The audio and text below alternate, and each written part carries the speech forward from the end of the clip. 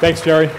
And much appreciated, Vertical Events, for the opportunity to talk today. So thanks again. Forward-looking statements. We're really targeting major high-grade gold system with near-term production. So we're talking about the Q district. We're talking about a 20-kilometre long shear zone. We've had multiple high-grade discoveries. We've got multiple high-grade intersections, 11 at 54, 21 at 21. We've only had about 2 kilometres of that 20-kilometre strike tested. So 10%, we think it's been tested to roughly about 60 metres depth. We've got a resource base of 440,000 ounces currently, and we're growing that. There's 4 third-party mills within trucking distance of our resources. Ultimate goal for us is to find another Great Fingal. 2 million ounce ore body at roughly 10 grams. Great Fingal is 30 kilometres north of us. We're 100% owned by Musgrave in the tenure, combination of MLs and ELs, with the deposits currently sitting on granted mining leases. We've got multiple targets to be tested. We're drilling at the moment, all round year access, and we're well funded. As I said, we're cashed up, we're currently drilling. Current discovery costs are roughly about $20 an ounce. Our current EV is low, we're sitting about $45 an EV ounce. Industry averaging roughly around 90 for explorers, and producers are sitting at about 95. You can see where we're located, about 40 kilometres north of Mount Magnet and south of Meekatharra on the Great Northern Highway. Excellent infrastructure. Tuckabianna Mill, West Gold, Cookie has got up and running again, so that's running again now, 1.2 million tonnes per annum. The Checkers Mill that Mark has got running and has been running for many years down at Mount Magnet, 1.7 million tonnes. You can see the highway running up through the centre of the project area. The southern part of the project, where we've got Break of Day and Lena, is the gold-focused area. The northern part is more copper-focused. This talk will be all on the gold.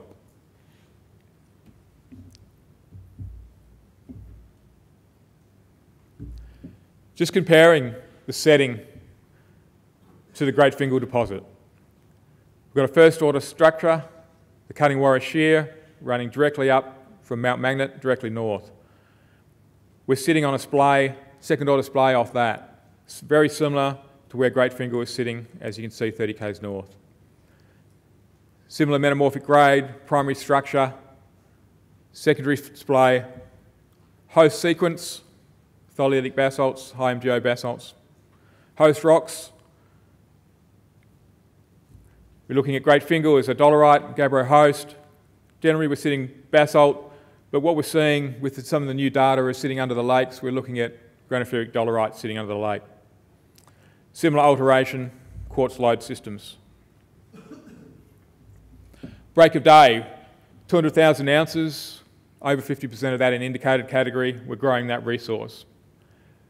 A dual vein system, we've got combined 800 metres of strike on the veins, multiple high-grade chute plunges as depicted in that diagram. The resource at the moment roughly only to about 250 metres vertical depth. We're testing and drilling that below that depth at the moment. You can see some of the intersections there, good strong grades and widths, from 6 metres to 30 metre intersections, but generally over that 10 gram mark. We also have the Lena deposit. You can see sitting out to the west there in the purple, and roughly about 150,000 ounces sitting at Lena at just under 2 grams. As I mentioned, twin subvertical lodes at Break of Day, the Twilight lode and the Velvet lode sitting there. That's roughly down to 250 metres, and we're testing below that at the moment. We've also got a number of intersections we've just drilled outside the resource boundary, including that 11 at 54.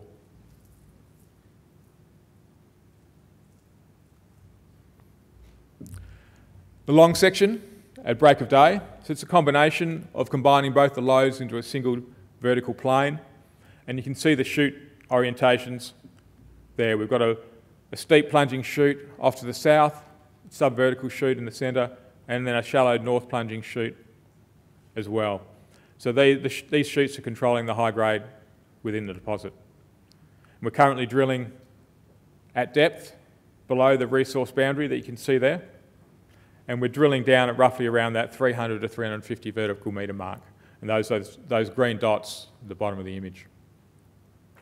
So everything in colour there is above 5 grams, including the red that's above 20 gram metres.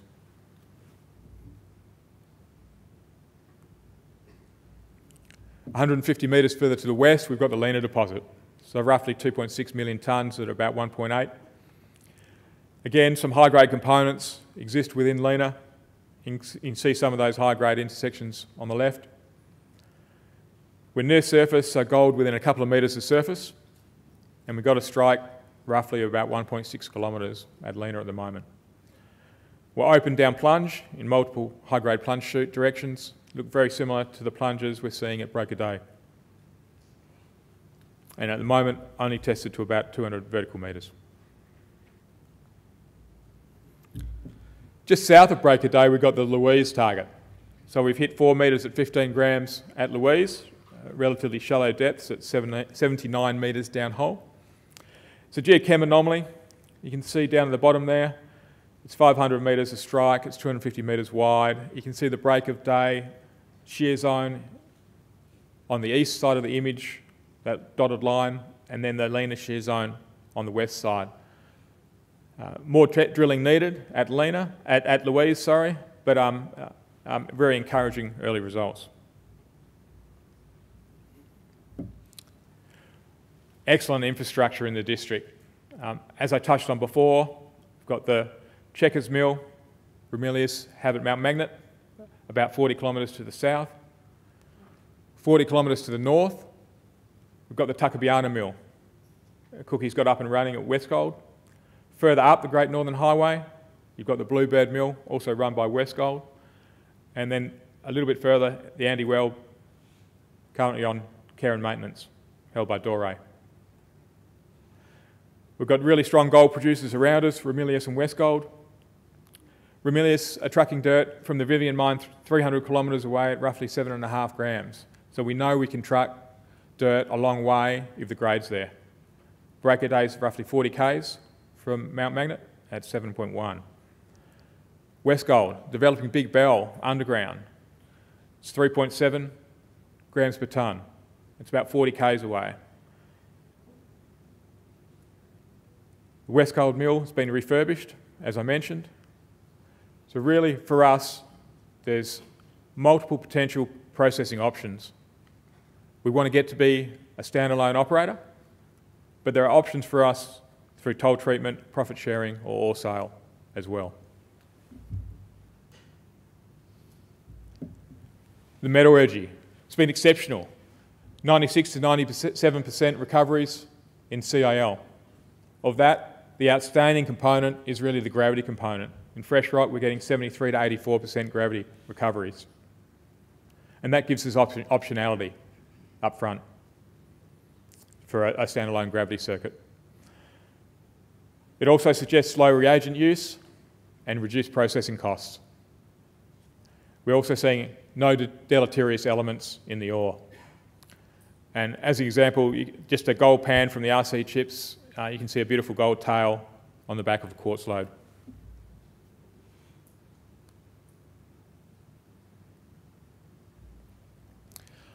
From a regional sense, we've got 20 kilometres plus a strike of this shear zone, Break of Day and Lena.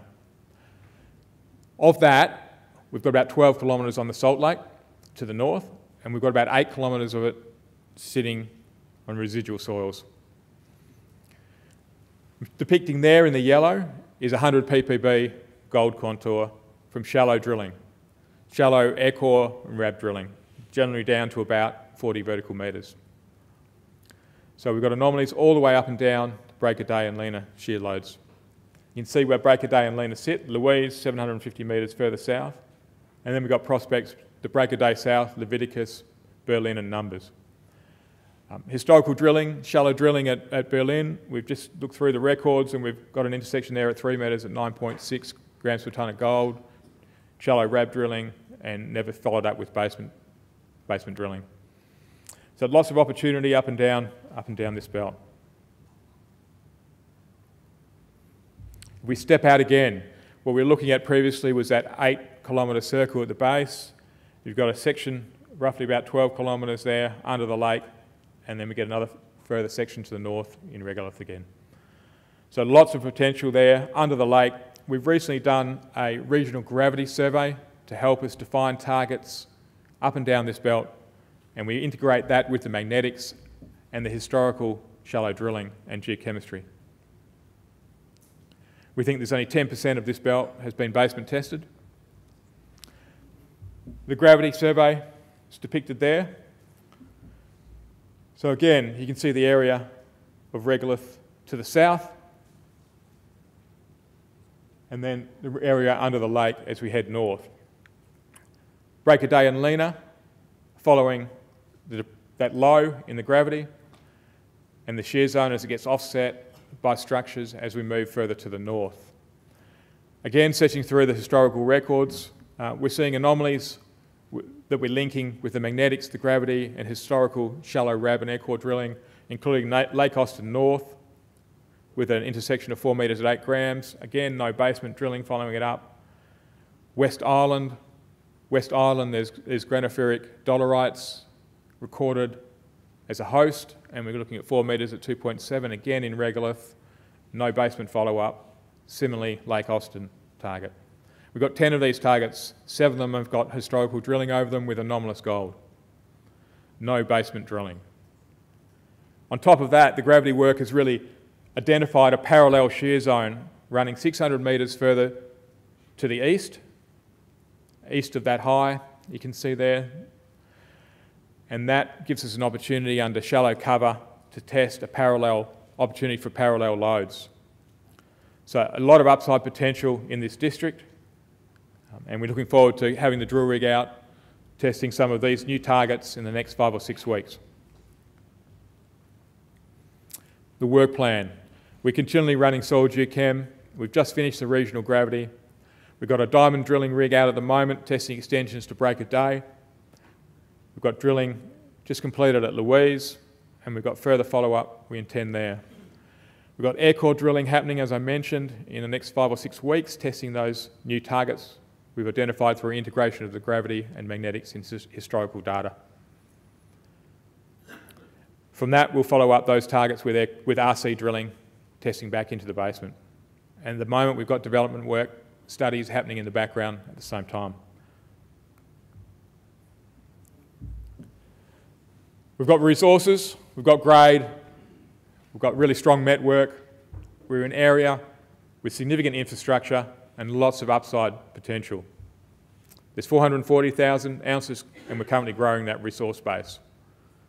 We're consistently getting high-grade gold results. We've got potential to make new high-grade discoveries.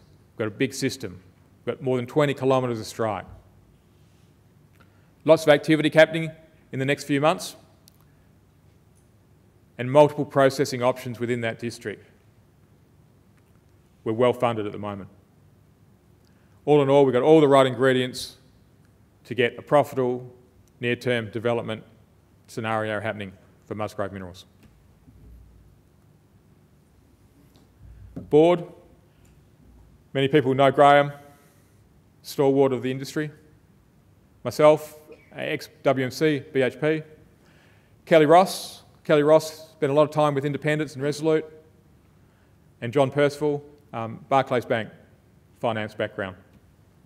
So a diversified, well-experienced board. Thank you very much. We've got a booth and happy to take questions to the booth later on today and over the next few days.